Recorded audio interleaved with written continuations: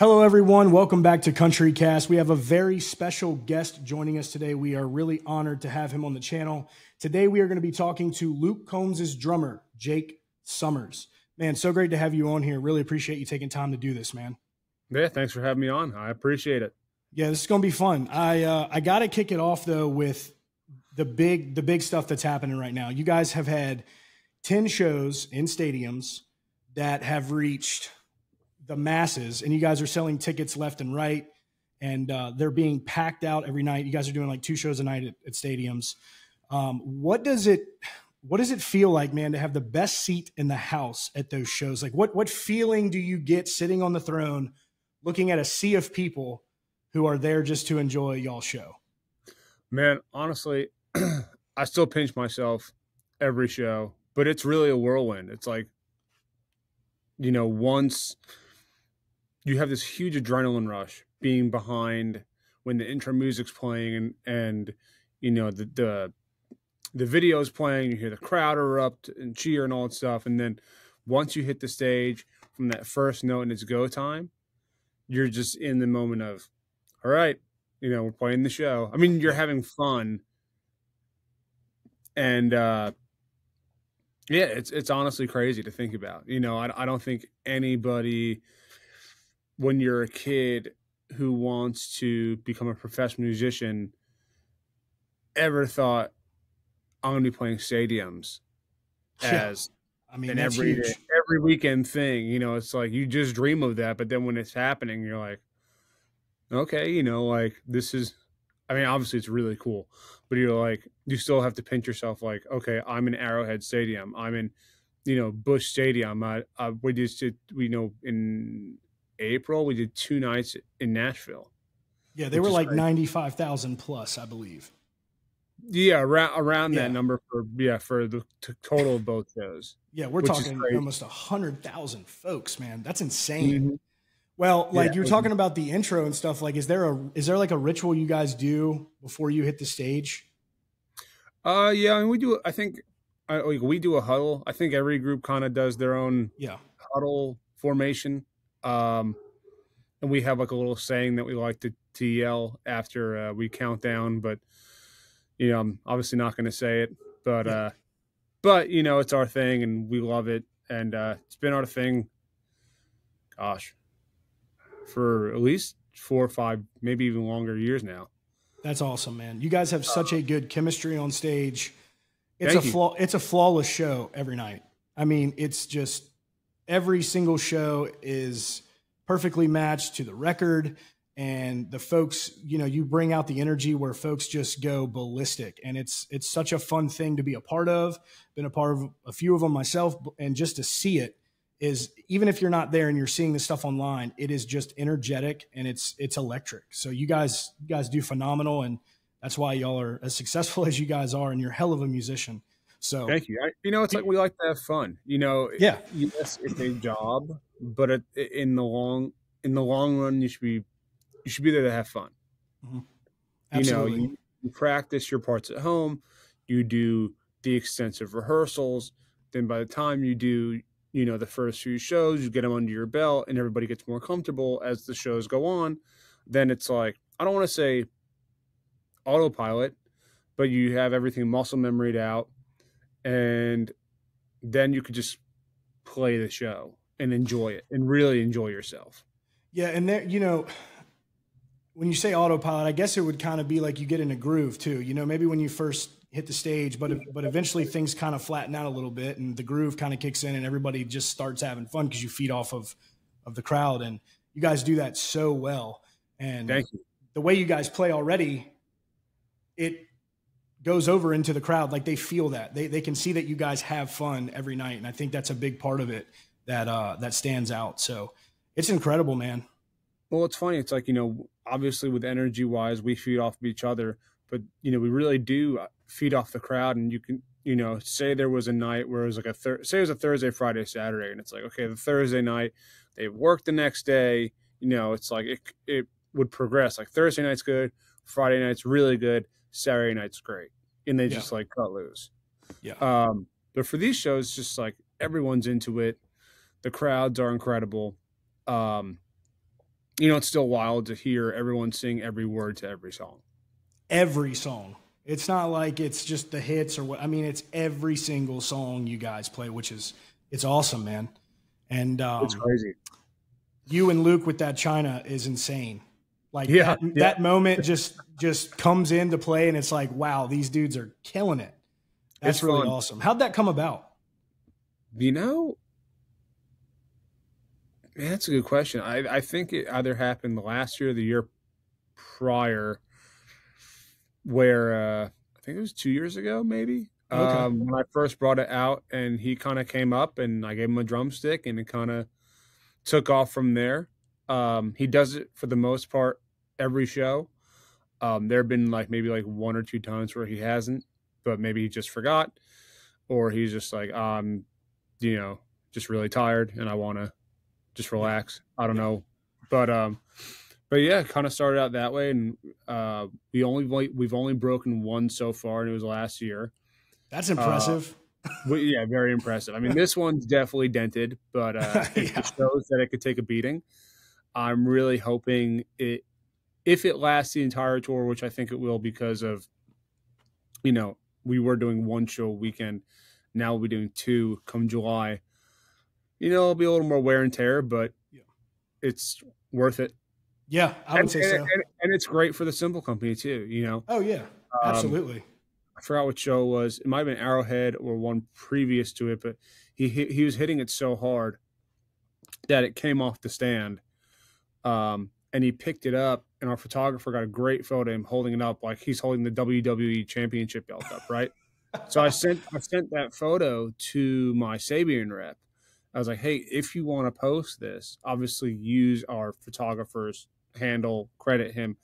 But it was a great shot of, yes, I'm the one who endorses the product, Right. but here's a great shot of the boss holding the symbol. Yeah, I mean, no better promo than that. Watch me beat it out for like 5 minutes, and then you know, it just broke once, or now they get to see it when that happens. That's cool, man. Well, yeah, it's a lot of fun. It's crazy. It is so fun to see. The next part we'll jump into, since we're talking about, you know, your kit right now and having a China and country music, which is sick. I love that you've incorporated that into the kit. What got you into drumming, man? Like, how did this? I think a lot of people just they always like to know about the musicians and how they got into this and what made them have the passion to go for that instrument. Yeah. My dad's actually been playing music since he was 14. Oh, wow. He's been playing guitar and singing since he was 14. And I grew up listening to everything he did, which was like the Beatles, Stones, Bruce Springsteen, all the classic rock stuff. And then I kind of got into my own, but my parents got me a drum set when I was 6 years old. But prior to that, at a cousin's wedding when I was like I would say 3 years old, I had apparently asked the band leader if I can go sit in and play the drums when they had a break. And they said, yeah. My feet couldn't touch the pedals, but my hands were just going for it with the sticks. And I think my parents then recognized, like, okay, like he really loves this instrument. And even, I guess, prior to that, my mom's told me, and this might be a little embarrassing to say, but I guess when I was a baby and I was literally just in a diaper, she has a photo of me with a box hat around my neck and drumsticks in my hands. I don't know where they got the drumsticks from, but it was kind of like predestined for it to happen. Yeah. So once they got me a drum set at 6 years old, I started taking lessons. And I mean, like every kid, you know, at that age, you're still going to obviously hang with your friends, play sports, play video games, which I did. But then it's like every day after school, I would play drums for 4 to 5 hours a day, practicing, playing along with my favorite records. And I would just do it daily. Like, I just loved it. And that's what it takes too, man. It's kind of, you know, I knew, if I'm not jumping the gun, if you have another question, but no. I knew at 15 years old that I wanted to do this professionally. So I quit playing video games cold turkey. My parents were like, this is great. We don't have to tell them to stop playing video games, any of that stuff. So for me, playing the 4 to 5 hours a day, it went to like maybe between 6 to 7 to 8 hours a day. Oh, yeah. And, you know, I was studying with incredible teachers back in New York. And I knew my mom was like, hey, you're going to go to college for this. So I applied to 4 schools. I got into 3 of the 4, and the one I went to was the perfect place for me, called University of the Arts in Philly. Studied with incredible teachers there. Yeah, you Um, had like Jimmy Paxson, Jerry Brown, I and had those 2 guys. a gentleman from the Yellow Jackets. I think his name is Mar- Marcus Baylor. yep, Marcus Baylor. I studied with Mark DiGianni, I'm very close with him. In New York, I studied with Dom Famularo and John Favicchia. Uh, Wonderful, wonderful guys. And the cool thing is, like, a few of those guys all know each other. Um, but just like learning from all 6 of those guys, it was all different in its own right, but it still made me the player I am today. And I didn't get into country music till my junior year of college. Oh, what were you doing before then? Like, what was your style? I mean, I love rock and roll. Like, I love the Foo Fighters. Great band. Shout out. Love, love, Pearl Jam, Soundgarden, but also like Matchbox 20, John Mayer, old Maroon 5, stuff that really grooves. All the legends. And then obviously stuff prior to that, like James Brown. There's a really cool funk group called Lettuce that I enjoy. Okay. Like stuff with horns too, like them, Tower of Power. And I like the R&B stuff too, because I enjoy like all the chops that these guys do that I try to practice at home and don't use obviously within the gig. But I try to be as well-rounded as possible because my school was a jazz school. So I had to learn every genre under the sun. I think that's good, though, in a way, because you get rounded out, and there's different techniques and styles that you can play. If there's room for it in the set or in the song or whatever, that just rounds you out as a drummer, and that's – Oh, totally. No, it makes you a well-rounded player, and it's really great to be able to know how to utilize those different genres. And then in some ways or another, they kind of seep in your playing after practicing them or playing them for X amount of time. Yeah. I mean, it all starts from jazz, and that's what I went to college for. And then, learning to play different time signatures and all these other things are all great to have in your back pocket.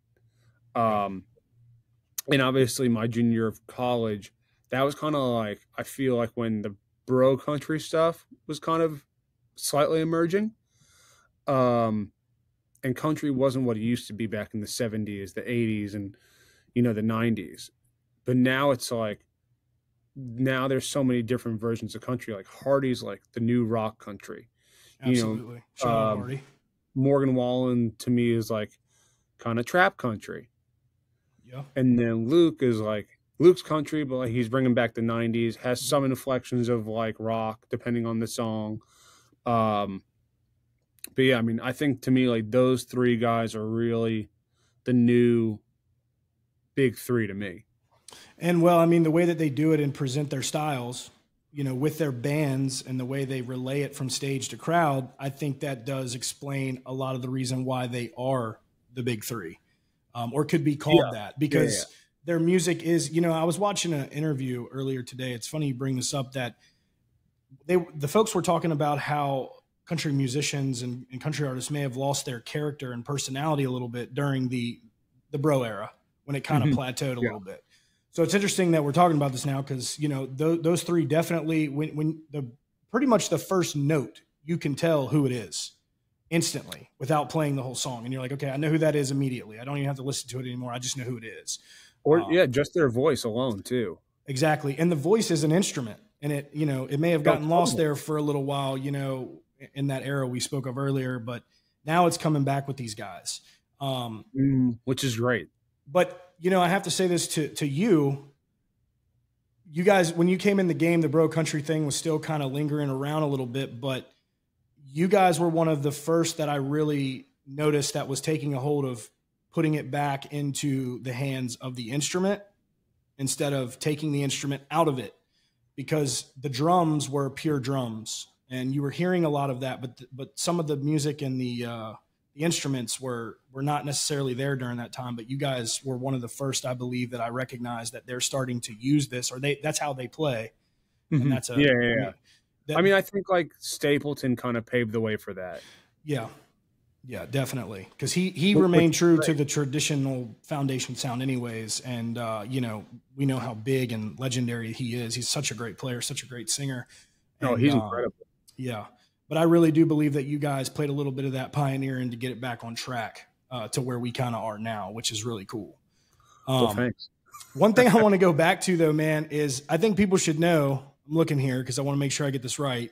Jimmy Paxson was with Stevie Nicks and Jerry Brown was with Stevie Wonder, right? And you were understudies of those folks. I think that is incredible, man. And Jimmy Paxson's now he's also been with the Chicks for like 15, 20 years, I think. Oh, wow. At least 15. And then Jerry Brown's been with Diana Ross for 20 years. He was bouncing between her and Stevie Wonder there was a point in time where he was bouncing between the two. That's incredible. Yeah. So, I mean, you got all the education there. No, it's awesome. And I'm still, grateful to still be good friends with both of those guys. Yeah, absolutely, man. So, I mean, after this incredible time in college and you're getting all this knowledge on top of the talent you already possessed, like after college, how did you get into where you are now with Luke Combs? Like how did you navigate the way to be his drummer? I mean, I kind of just hit the ground running when I came here. I guess a little backstory. My senior year in college, I came to check out Nashville for a weekend with my parents to see if I'd like it. And the way that kind of came about is, remember bands like Creed, Evanescence, Seether? Never will forget them. They're great. My dad's good buddy used to be the president and owner of their label. So he said, hey, Jake really wants to pursue this after college. He should go check out Nashville. So I did. I fell in love with it. The first area I really saw was the downtown honky-tonk scene. And I'm like, this is great. It's music almost 24/7, a little less than that.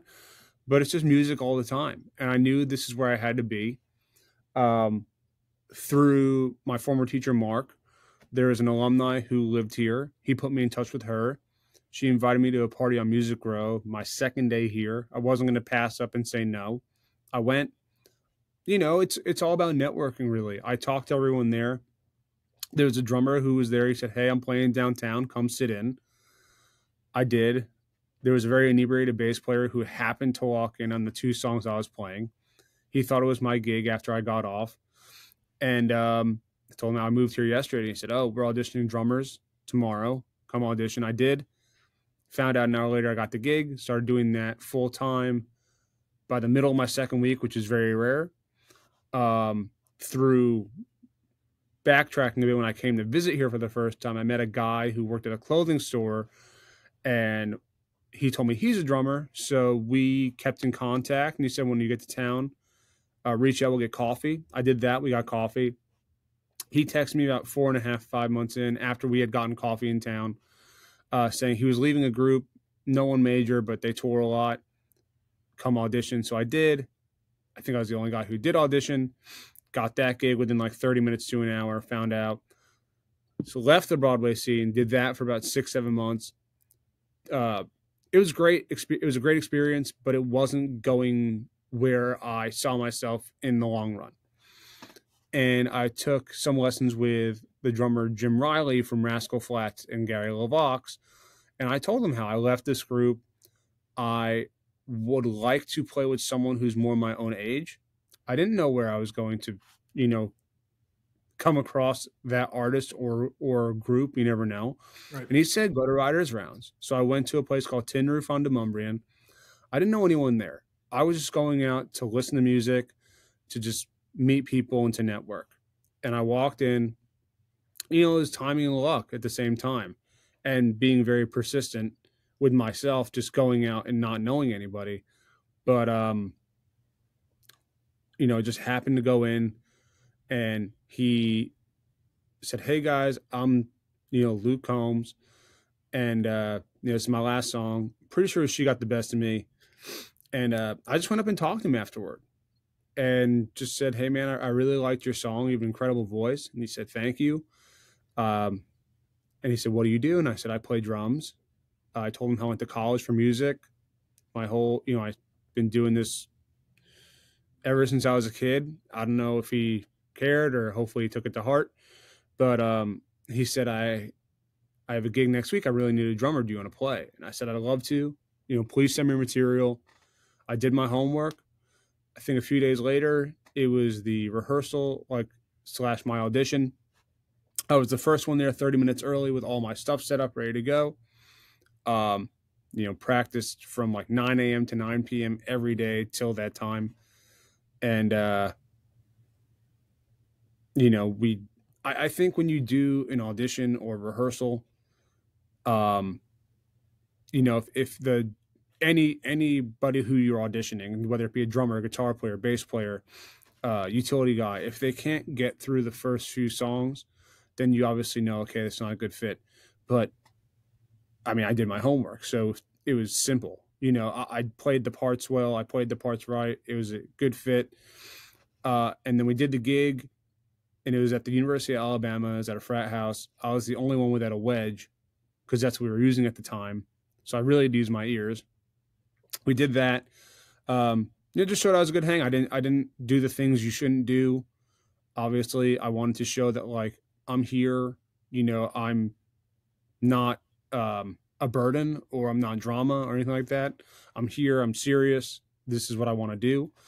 And he and I hung out once a week for the next 3 to 4 months, about every week. And then he called me and said, hey, I want you to be my guy. You want to do this full time? And I said, yeah. And then we really started touring, I want to say either March or April of 2015. We were really hitting it. And, I didn't know it was going to lead to this, or even if it just led to headlining arenas. I didn't know it was going to lead to that. It was just I believed in him, and thankfully he believed in me. And since the very beginning, I'm the only guy who has never missed a single show from I started since end of 2014. Wow.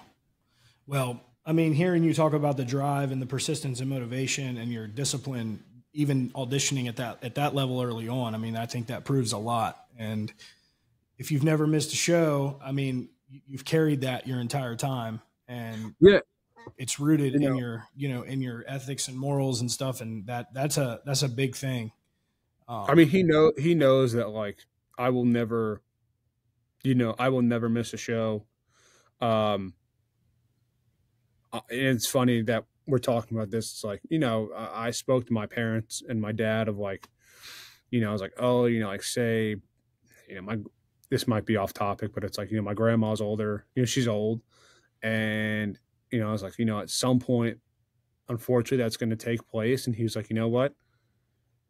It's work. You're not missing work. And that's how I was raised. And that's how, my dad is too, is I missed many of friends' weddings and stuff, and because it's work. And unfortunately, when the parts of life that you don't want to think about happen, it's still work. And yeah, it's a hard thing to do, but they'll plan that portion of the family stuff around hopefully my schedule. Or granted, I hope that doesn't happen for a long time, but my parents are very aware of the fact that this is my job, and they don't even want me missing a show, which is wonderful. And that's just also, dedication from the parents' end. Most parents would never be like, oh, our son's going to be a professional drummer, or even think of doing music as a career. They never, thankfully with them, I never had to have a plan B. It was always. It really does take the pressure off when, you have that support from your family instead of not having it. So it allows for you to put your energy and all your effort into that with knowing there's always someone there for you if things change. Exactly. But so that's really nice to have. Yeah. And it's awesome. I appreciate them supporting me since I was a little kid wanting to do this.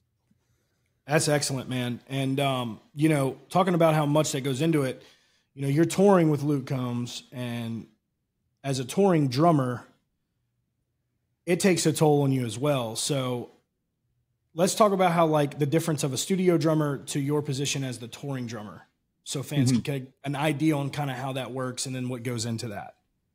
Yeah, I mean, with a studio drummer, I do sessions, here and there. But with a studio drummer, that's all they do. They might do 2 sessions a day and say it's 4-hour blocks. So they could crank out an EP, say it's 5-6 songs. They could do that in that 4-hour block, and they move on to, say, doing a master session for the next 4 hours. But that's all they're doing when they're home is sessions. It could be demos, it could be master scale sessions, it could be EP, it could be everything in between. But they're not touring because either A, they've done it enough and they have a family, or they're really tight with certain producers and they're being used so frequently that they don't have to go on the road. And then there's also some guys who might be terrified in front of crowds, but they're fine in studios. So it just depends. But like, yeah, I am, I think also at the same time, it's a lot harder to get into doing studio work full time because there's really an X amount of guys on every instrument that are doing it full time. Right. And to break in, it's like you have to be in town. So it's like, would you either A, know that you're secured touring with a wonderful, artist and a wonderful road family, or have to worry, when is my next session coming? Right. And I've always kind of known, even before I moved to Nashville, that like I love educating. I love, doing everything I can within music, of drumming, of my capability to not just rely on touring to make a living. Right. And I hope this is not like straying away from your question, but obviously my main thing is touring. Yeah. I do sessions. I'm teaching a lesson, at 5:00 today. I taught one on Monday. Now, do you do that through online? Because I know you give the lessons and teach. That's pretty cool. Do you give that online? I do that through Skype. Oh, okay, cool. The one on Monday was through Skype. I have a few people who are either I'll go to their place or they can come to my house if it's in Nashville. Okay, nice. And then our bass player and I do clinics on the road. For the most part, it's every Saturday. And that's educating to more of the masses or however many people come out. And it's not like we just play because I've heard this from, do you know who the drummer Dave Weckl is? Have you heard his name before? He's a big jazz guy. I have not.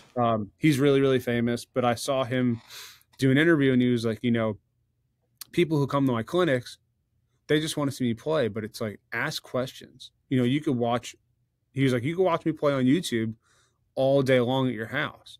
You can't get this interaction asking all these questions that frequently.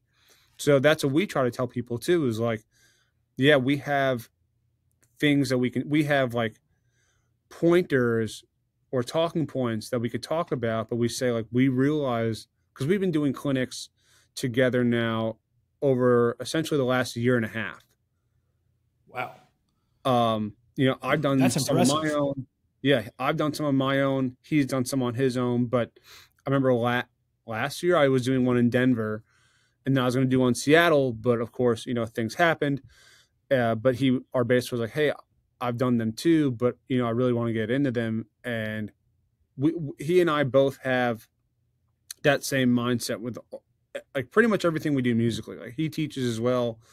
We have we listen to the same stuff growing up, same mindset and all that stuff. So he was like, "Hey, would you care if I do clinics with you?" And I said, "Not at all." I said, "Think about if you go to a bass or drum clinic, it's just like the bass player and they might have someone, but drum clinics typically are just the drummer." And I thought, man, we could really capitalize on this and do a rhythm section clinic and talk about how do the bass and drums or drums and bass feed off one another. And we could tell our experiences of being on the road and how we each got this gig and how we both got to Nashville, things of like what are endorsements, the importance of networking, how to get and keep a gig, the importance of playing to a click, all these different things, how to tour with other people on the road. What is it like living in a 15-passenger van or living in a bus or flying with people and, sometimes sharing hotel rooms if, the tour can't do everyone get their own room. how do you act, all these different things. And so we try to tell people from the very beginning when we start the clinic, we realized the best way to go about this is just ask as many questions, whatever you have on your mind. There's no such thing as a silly or, dumb question. And whenever you want us to play a song, just say, hey, we would like for you guys to play a song. And that's kind of how we've been going about it. And it's honestly great. Yeah. We do. And they give a different perspective from you because you're left-handed. So some of the folks out there who aren't left-handed, they get that perspective as well. That's always a question. So we just did one in St. Louis, and this guy was like, hey, I see that you play open-handed. Are you left-handed? And I am left-handed, but I've been playing the way my kid is set up for so long now that my right hand is just as dominant as my left, and that's why I play the ride with my right hand. So I'm ambidextrous on the drums, which I can do more around the drum set than a right-handed player who plays right over left. Yeah, because they get in their own way sometimes with the crossover. So yeah, that's a really unique and cool thing that you have in your playing style, that you're left-handed and that it's open, which gives you way more versatility. Thank you. Also, say you're playing a club show or, arena or stadium. If you're open-handed, and nothing against righty drummers, but if you're open-handed, you can make bigger motions. Think about if you're playing to an arena or a stadium, you want to be able to reach that person all the way in the upper deck and make them feel like they're just as close as the person in the pit. And I think that's one of the pros to playing open-handed. And I think that's harder to do when you're right-handed playing right over left. Yeah, I would say so. It probably gives you a little bit more time to take a second and allow those motions to be bigger and longer than say a right-handed player. I mean, it sounds silly, but you could throw your arms up even more, So. Yeah. Oh man. So I got to ask this because you're an incredible drummer, man. And you had to get some advice from somewhere. Which drummer did you get any great advice from that you will forever remember? Oh man. That's a really good question. We'll narrow it down to country music. We'll make it easier. Which country drummer? Do you know who Rich Redmond is? I do. That's Al Dean's drummer, isn't it? Yep. It's Jason's drummer. A very good, dear friend of mine. And I was fortunate enough we were on tour with them in 2018, which was very cool to me because I remember, and sorry to backtrack, 2013, before I moved to Nashville, I was getting the publication Modern Drummer, and he was on the cover, and I thought, man, I want to be just like that guy, or something like it. And I then went down the rabbit hole of watching him on YouTube, and I was like, man, this guy's awesome, yada, yada. He's really good. And we become really good friends since 2013 to now. And he was one of the guys when I moved to town that it took some time to get coffee with, but he could tell how persistent I was. And he was like, you're going to make it in this town. And then, it was like, okay, cool, which I appreciated. But then it was like, we're touring in 2018 together. And now he and I are both nominated for Country Drummer of the Year on the Modern Drummer Readers Poll, which is awesome. And it's like, someone who I look up to one of the best advice that I got from him was, always have a smile on your face. Obviously, always play like it's your last gig. Give it everything you got. And the whole, what we just talked about, playing to the person in the back row, making them feel like they're in the front. I got that from him. That's a really important piece of advice because sometimes it doesn't translate that high from folks. No, not at all. I think that really is. I mean, that's something maybe most don't think about, but you can tell when you're reaching the stage as a fan in the crowd and when you're not, and I think that plays into it. And think about it too from a drummer's perspective. We're not in the front; we're in the back, so We're even further. Like even I don't know if you've seen a show this year or if you've seen our stage plot from videos and stuff, but I'm pretty far back from even the pit. Yeah. So just reaching them, I really have to like bring this energy, but then you look out and you see the people who are all the way in the back up top, and you're like, okay, you know, you really gotta, and you should always want to bring your A game and that energy. So I always try to do that every show, no matter if I'm tired, if I have a headache, whatever the case may be. You just got to push through, and it's like, you know, you love it. It's what you love to do. So it's just like everything, all your worries or whatever you have go away once, you know, once you take the stage. Yeah, I agree with all that. I think it's great advice. I think you took that advice and you are translating that so well. Like I said, y'all shows are just incredible, and you can tell every member in the band they're in tune with what's happening. They're feeling the energy, and with your playing style already, you're really open with your playing style as far as people can still see you, even though you might not be on the big screen. Like you do get the attraction from folks looking back at the drummer. And that's a really good piece of advice, man. And I'm blown away by just how energetic that show is. And you do just an excellent job back there. A couple more questions that I have for you, because I don't want to take too much of your time, man. Like I said, I appreciate you coming out. Oh yeah, no, of course. What is one of the wildest moments on tour you guys have had? Ooh, like a story that is hilarious or whatever. Just one of the wildest moments you guys have shared. There's one. It just popped in. Oh man, there's so many. I guess here's it's not gonna be like too crazy, but it's pretty funny. So I don't know who it was. There's a few. I'll tell you two. So this is not even like tour. This is just within the band, and it was just really funny. And it was recent. I think one of our band guys' friends made these huge cutouts of each of our faces. And I was going to bed one night in the bus, and I felt something behind my head, and I didn't know what it was. And I pull it out, and it's a giant cutout of my face. And then I wake up in the morning. Like, I kept mine in my bunk. I wake up in the morning, and some of the other guys have it in the front lounge of their faces. And I put mine there, and it was just a hilarious photo. And then someone took it home. But just something that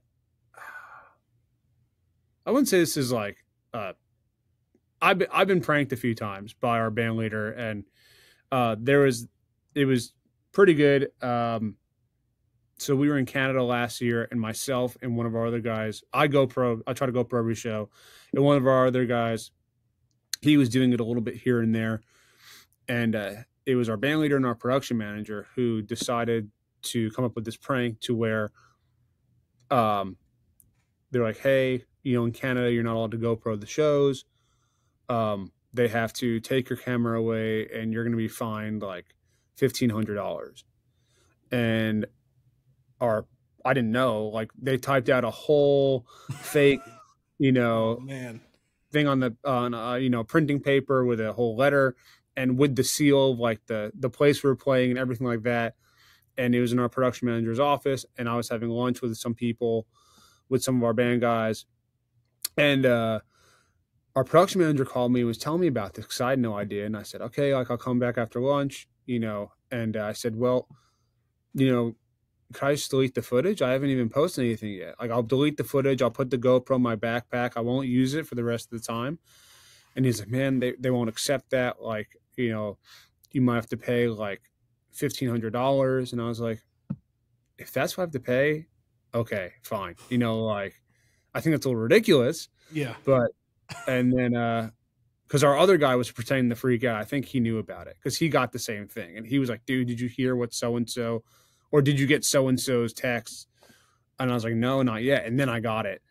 And I was like, okay, like I'll meet you back there. And I don't know if he was fully in on it or if he was just kind of half in on it, but I think they were expecting me to freak out more. And I was like, you know what? If I have to pay this, I will. But like, and then of course our band leader came in and goes, dude, we were just kidding with you. I was like, for real, I like would have paid that if I had to, you know, or I was like, I was going to delete the footage. He goes, don't delete the footage. It was he was like, we tried to get you. And I was like, Not this time. Not this time. But there That's there been hilarious. some really good pranks. We all have some pretty. There was one day, last year when we were in Canada, and everybody in the band in our room had those ice baths, and they had two of them next to each other. So we all did it together. Like two guys went in, another two guys went in, all stuff, and they're like, "Hey, you got to be in for 5 minutes," and I think I only lasted about 3 minutes in there. My legs were shaking. I was like, I bet. Obviously freezing cold, and I was like, we have to play a show later. Like, I can't feel my legs right now. And but there's a hilarious photo that I have on my phone. It was, of course, me and our bass player, and we were jokingly holding hands, and I was like just laughing. I was cringing while he was just laughing his butt off.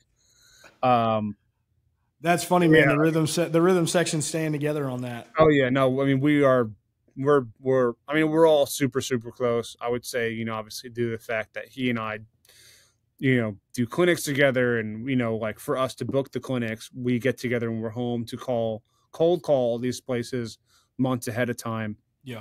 And plan it out. But I mean, we're all super super close.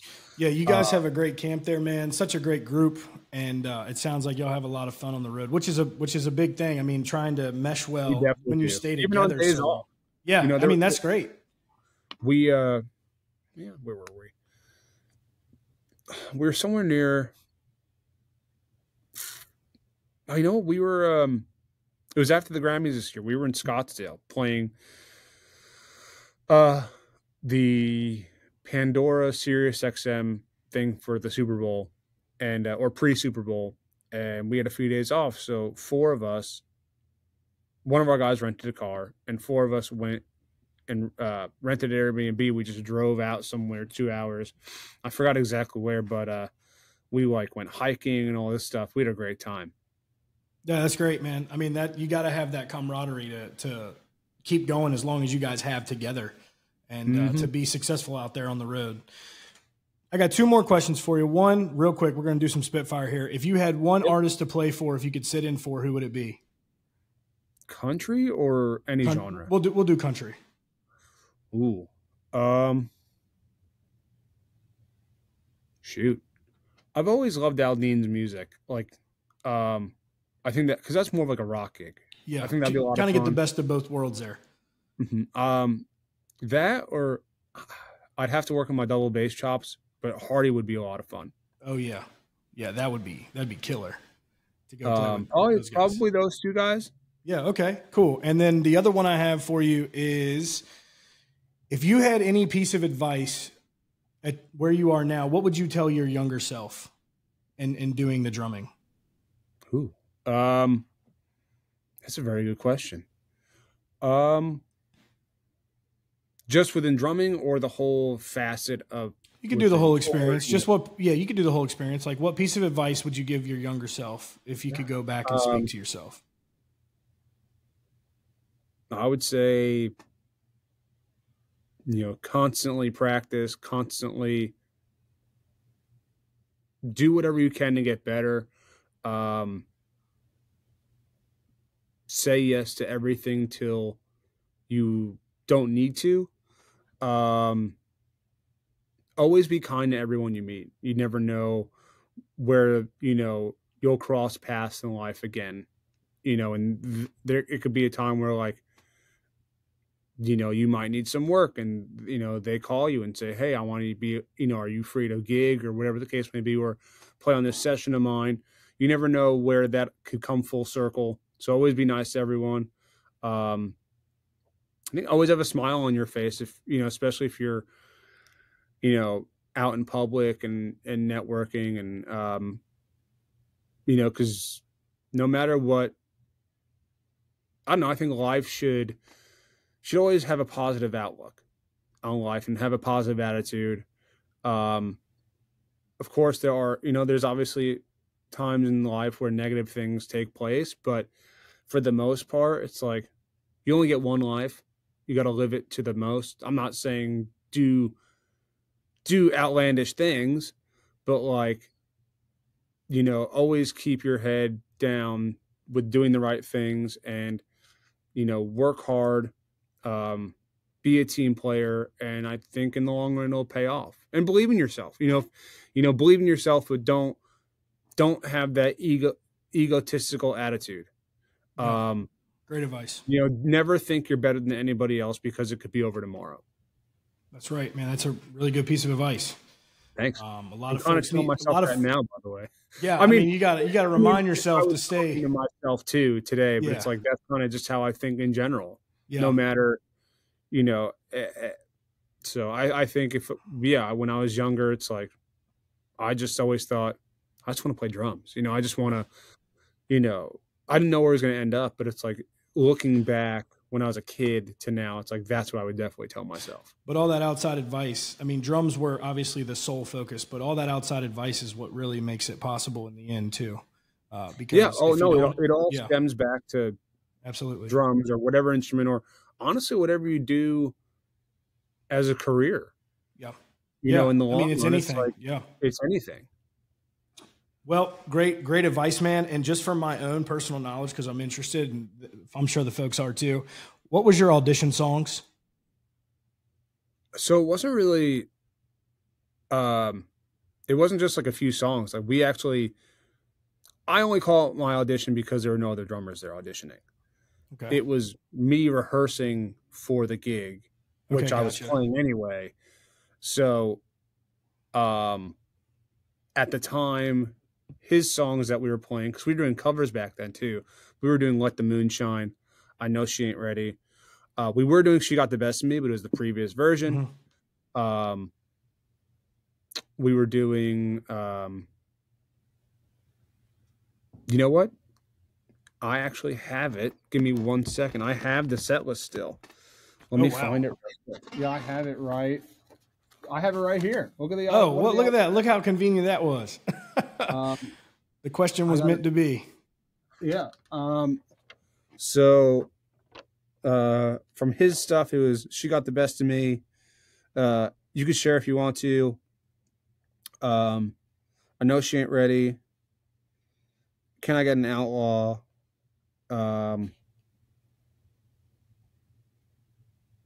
I'm pretty sure Can't Believe You're Leaving at the time was even, I don't think it was even Though You're Leaving. Let the Moon Shine, The Way She Rides. Yeah, those are all the originals we did from him. Wow. And then, if you guys want to know the other ones, it kind of went My Kind of Party. So covering some Jason Aldean. Get Me, I think it's Get Me or Give Me Some of That. How Country Feels, Anywhere With You, Don't You, Hard to Love, Run Into Moonlight, American Kids, The One That Got Away, Talladega, Leave the Night On, Night Moves, Chicken Fried, Cruise, Chillin' It, Sweet Home Alabama, Simple Man, Copperhead Road, Drinking My Hand, and Friends in Low Places. Wow, man, that's a heck of a set list there. I figured I would hear some Eric Church in there, and the Randy Houser is pretty sweet too, man. Knocking out some Randy Houser tunes. Jake. Oh yeah, man, you guys had sing the dictionary as well. Yeah, he could. But, no, I mean that shoot, the fact that I still have that's cool, man. Original. That needs to go on the fridge. Put that thing up on the fridge, dude. Yeah, right. A+ right on the top of it. I'm kind of curious if the other guys still have that, but yeah, that is that set list is going to be 10 years old in November. Wow, that is cool. I'm shocked I still have it. I don't know if the other guys do, but I'd hang on to that thing. I was like, man, I'm obviously never going to get rid of that, but like, it's pretty cool to still have that. Yeah, really, man. Well, Jake, thank you so much for coming on the channel today. Guys, we got a nominated Best Country Drummer right here. Luke Combs is drummer. This man is absolutely amazing. If you've not seen Luke Combs and the band out on the road, go do so. You will not be disappointed. Jake, thank you so much for being here, man. It has been a pleasure. Thanks for having me, and it was great running into you in Virginia. Oh, yeah, man. It was excellent. It was like the timing was perfect. So we're going to have to link up next time you're back down here. Yeah, and definitely keep in touch. Yeah, will do, man. Thank you so much for being here. Of course. Thanks for having me.